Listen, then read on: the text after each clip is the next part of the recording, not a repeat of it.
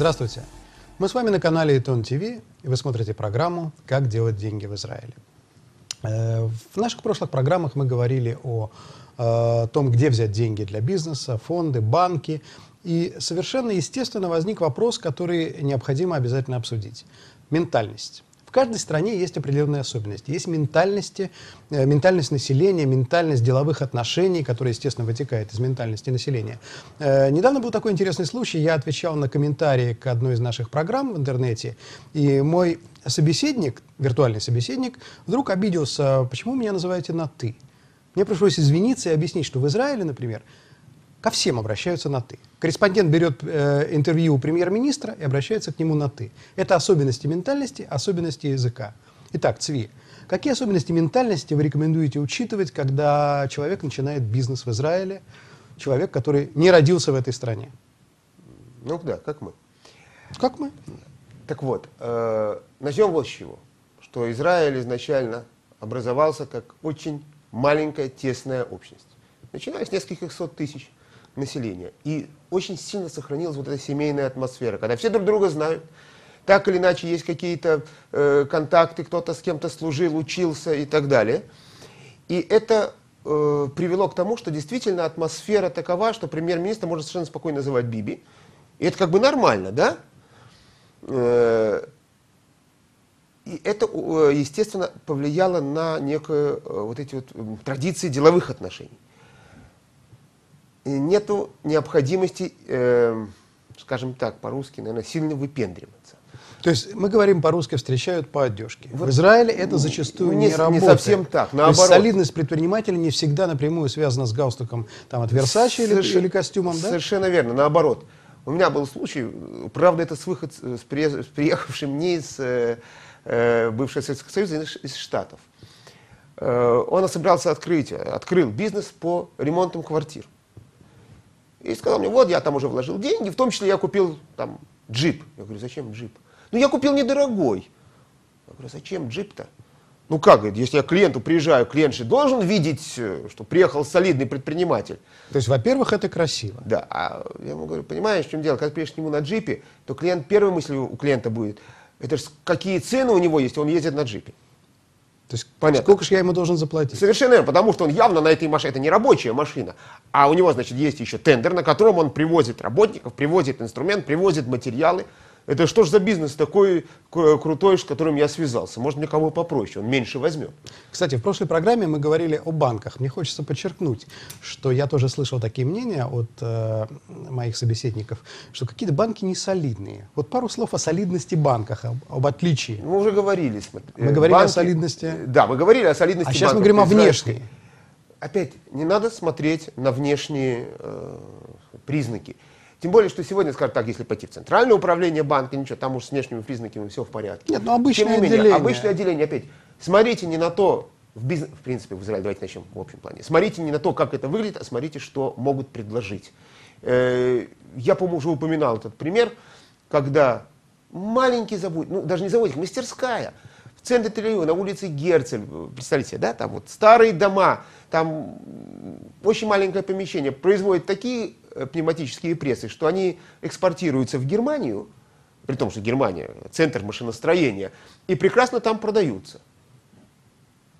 То есть это не главное, внешность не главное. В Израиле ценят потому, что ты делать умеешь. Вот это самое главное.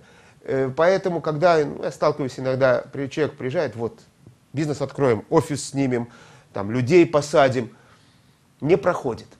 И не нужно. Не нужно, можно работать из дома.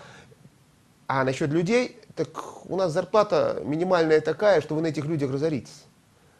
Вы по закону должны такая платить. явная и характерная ошибка новых бизнесов, которые открываются в Израиле людьми, не родившимися здесь, что они стараются изначально создать антураж, тратят огромные деньги, снимают офис. Да, модель, скажем, принятую в другой стране, чтобы впечатлить клиента. И много случаев, когда именно на этом они и падают. Естественно, то есть, огромные расходы на резко аренду повышают расходы.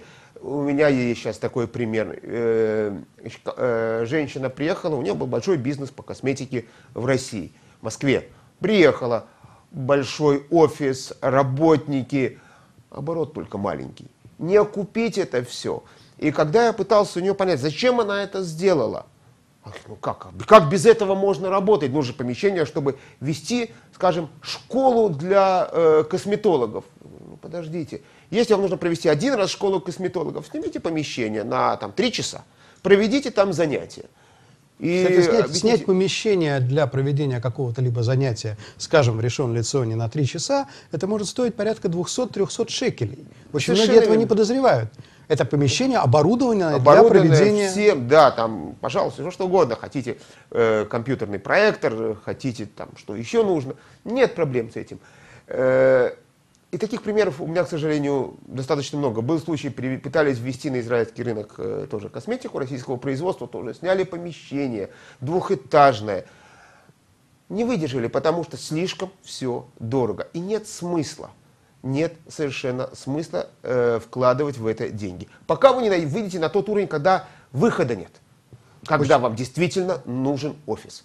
Очень многие не понимают еще такую вещь, тоже я сталкивался, что когда снимают помещение, они прежде всего обращают внимание на стоимость арендной платы, совершенно не учитывая, что в Израиле есть особенность. Очень дорогие побочные расходы. Под побочными, я понимаю, муниципальный налог. Совершенно верно. Электричество. Секундочку. Оставим электричество в стороне. Скажем, у меня офис, где электричество много не используется. Но муниципальный налог. Бог с ним даже с муниципальным налогом. В большинстве административных зданий есть плата за управление зданием, которая по сумме может равняться почти стоимости аренды. Да. И это очень серьезная сумма. И главное тут другое. Ну ладно, бог с ними, с деньгами, сколько это стоит. Даже, скажем, нашли не очень дорогое. Но вы подписали договор, обязались на 12 месяцев. Копейки не заработали еще. А платить уже надо. И вы обязались платить. Неизвестно, как бизнес пойдет. А вы должны уже платить. Причем платить вперед. Не обязательно, на 3 месяца вперед. Хорошо, у вас хороший хозяин. Говорит, будешь каждый месяц платить, но вы обязались. У вас есть обязательства. А бизнес может пойти, может не пойти. А может пойти расти не так, как вы запланировали. А как платить? Откуда деньги брать? Поэтому одно из четких совершенно правил. Если вы хотите снизить свои риски, по мере возможности начинайте из дома. Дома в Израиле я каких только бизнесов не видел. Скажем, бутик модной одежды, бутик модной обуви. Пожалуйста, работают из дома, зарабатывают, нарабатывают какую-то репутацию клиентов. Потом снимают помещение, открывают уже, если это необходимо. То есть получается, что начинающие предприниматели в Израиле находятся в более выигрышной ситуации, чем, скажем, там в России, на Украине, потому что заранее можно, так сказать, не тратить большие деньги на антураж. Я не знаю, нужно ли тратить там, может и там не нужно тратить, просто опять ментальность другая. Возможно, если там в России, это вот, кстати, у меня пример был, в свое время, когда я занимался экспортом, я приезжал в российские компании, которые производили алюминиевые конструкции. Офис, куча клерков. Каждый клерк заключил договор на 2 окна, это победа. А объем производства у них примерно такой, как у небольшой мастерской из 3 человек здесь в Израиле. Без всяких клерков, без всего. И, кстати, вот тут я хочу еще один важный момент с точки зрения ментальности. В Израиле бизнес, малый я, конечно, говорю в первую очередь бизнес, должен быть построен на опыте, знаниях и умениях самого хозяина. Сами не умеете, сами не разбираетесь в этом, не открывайте бизнес. Потому что работников брать дорого, вы будете полностью от них зависеть, и в результате, или, получается, бизнес будет их кормить, а вам ничего не будет оставаться, или просто бизнес рухнет, потому что работники в какой-то момент вас просто оставят и пойдут работать самостоятельно. И таких примеров навалом. Ну, замечательный пример, когда пришла одна на консультацию и попросила, объявила, что она хочет открыть адвокатскую контору. Да, и наймет адвоката. Наймет адвоката, сама не является адвокатом, я их найму. Крайний пример. Но у меня был другой пример, когда человек открыл салон красоты, нанял парикмахера, косметолога, массажиста.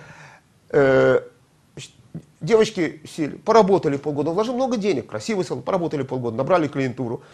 И быстренько рядом пооткрывали свои бизнесы. И он остался с прекрасным помещением, без работников и без клиентуры. А платить за все надо, за содержание помещения.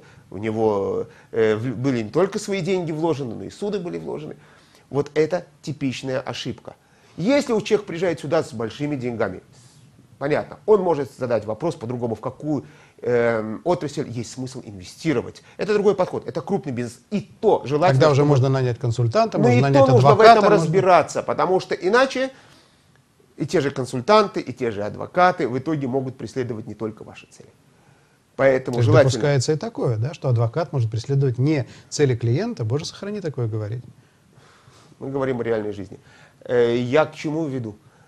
Даже если у вас много денег, миллионы, десятки миллионов, и вы хотите во что-то проинвестировать, все равно нужно изучить эту отрасль, желательно владеть информацией, понимать, что это за отрасль, и только тогда принимать решение. И ни в коем случае не полагаться на первое впечатление. Ни в коем случае. Вот это такой яркий пример, это, конечно, избитый уже пример господин Гайдамак, но когда я услышал по радио, как было принято решение о приобретении Тифтама, это типичный пример. Тифтам — это сеть магазинов некошерной некошерной, да, который пользуется успехом на русской улице. Типичный пример, никто не обидится здесь, предпринимательского идиотизма. Могут обидеться. Да, но когда выступал его консультант, религиозный человек... Я бы сказал не идиотизм, я бы сказал некомпетентность, и, может быть, немножко непрофессионализм. Когда консультант, который посоветовал ему купить эту сеть и переделать ее в кошерную, сказал: а что, вот у меня подруга из России, я с ее родителями поговорил, они сказали, что они не возражают, вот мы и решили.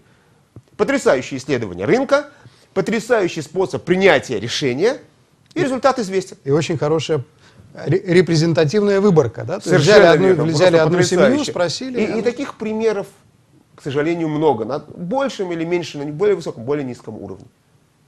Понятно. Значит, я позволю себе подвести некоторый итог нашей беседы. Отличие израильской экономики, израильского общества как следствие израильской экономики заключается в том, что гораздо меньше внимания обращают на внешнюю атрибутику. То есть гораздо больше внимания обращают на сущность, на документы, на то, чем человек собирается заниматься, каким образом заниматься и так далее. Совершенно верно. Да? Есть исключения. Пожалуй, адвокаты. Все-таки есть. Адвокаты. Вот адвокаты и страховые агенты. Страховые агенты в меньшей степени, а вот адвокаты, там даже есть такая поговорка, что уровень гонорара зависит от высоты этажа. То есть все-таки офис имеет значение. У адвокатов. И то, опять-таки, есть очень толковые адвокаты, которые неплохо зарабатывают, они, в общем, не гонятся за офисами. Еще, кстати, один пример приведу. У меня был знакомый, есть знакомый, очень богатый человек, по мировым меркам, можно сказать, у него гостиницу, а причем по специальности врач-ветеринар, клиники у него. И он долгое время ездил на Форде Фиеста 81 года. И был у него это еще... маленькая машина? Да, а потом у него еще был Форд Сьерра такой большой, тоже старая машина, там он возил животных, если нужно было. Знаешь, ведущий врач в Москве позволил бы себе на такой... Закончим пример. И когда я его спросил, почему так, ты понимаешь, во-первых, меня это устраивает, а во-вторых, налоговое управление не скажет, откуда деньги, не задаст лишний вопрос. То есть все-таки простота тоже такая видимая, да? То есть все-таки определенная смысл... До определенного уровня. Есть вещи, которые в Израиле тоже ценятся, скажем, дом хороший. Это ценится.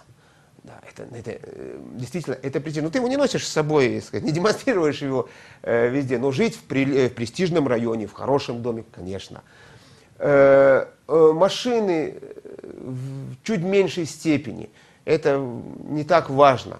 Хотя, конечно, генеральный директор крупной компании не будет ездить, как правило, на чем-то. Но у нас даже в компаниях, которые сдают в аренду автомобили, в аренду, в лизинг есть категории, да? То есть нет, это категория там то, что называется директорская машина, машина среднего звена. Не, секундочку, директорская машина, не путайте. Это не Мазерати, это не 600-й Мерседес. Да, это Mazda 6, Subaru B4, то есть достаточно относительно скромные машины, практичные скромные машины, потому что не нужно это. Тем более, опять возвращаясь к семейной обстановке, Израиль все-таки небольшая страна. Иногда даже не надо пояснять, кто это и что это. И так знают, что это за человек и сколько он стоит. Понятно. Значит, таким образом, меньше внимания на внешнюю атрибутику, больше внимания на практическую часть. И помните, что то, сколько вы стоите, если можно так выразиться, да, зависит не от того, какой на вас галстук или какие на вас сандалии, а у нас тепло, поэтому одеваются достаточно просто. А все зависит от того, что у вас бизнес из себя представляет, насколько вы продаете и каков ваш годовой оборот. Совершенно верно. Вы смотрели программу «Как делать деньги в Израиле» на канале Итон-ТВ. Всего доброго, до свидания.